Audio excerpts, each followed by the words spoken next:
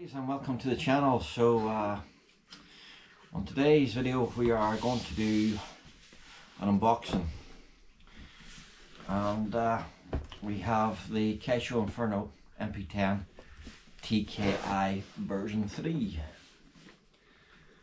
So without any further ado, let's have a look and see what we get.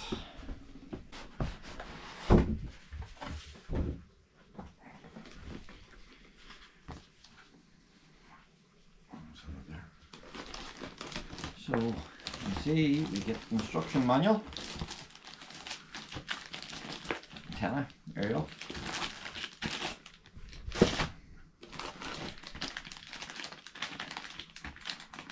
some sides, skirts, air filter assembly, wheel nuts, etc., body pins.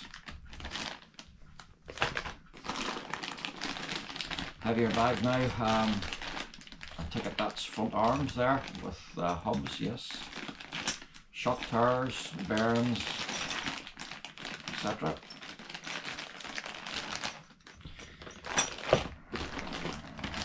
And in this bag we have the shock assembly, front and rear shocks there, very beefy. Very beefy shocks. This bag we have, it looks like the centre diff housing, and just the top front brace and brake discs. In this bag we have the rear hubs, plastic, drive shafts, turnbuckles, bolt nuts and bolts. Okay, very good. And in this bag we have the fuel tank assembly, radio tray, fuel tube, switch, etc. Very nice. We have the white rims, no tires of course, just the wheels, the rims. This box here seems to be bearings, the housings for the diffs, so it's all, yeah, this is all diff assembly here. So this will be your front, your rear diff, and we have some grease,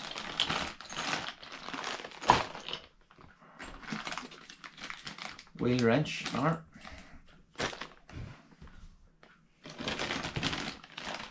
and this bag we have the rear arms, shock tower, wing stay, wing mount,